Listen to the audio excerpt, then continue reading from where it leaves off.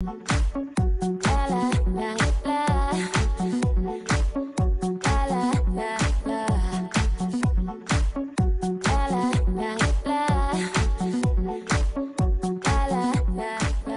you can actually smell any of the 5 different front cards, and there are 5 bases: are sophisticated and sensual floral, totally edible gourmand, exotic and spicy oriental, clean and fresh, and bold and brisk woodsy.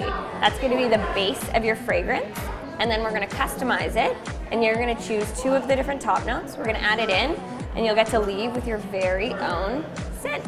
So I get to leave with it tonight? You're going to leave with it at the end of the night. So just to be clear, I take 1 of these and 2 of these top notes? Yep.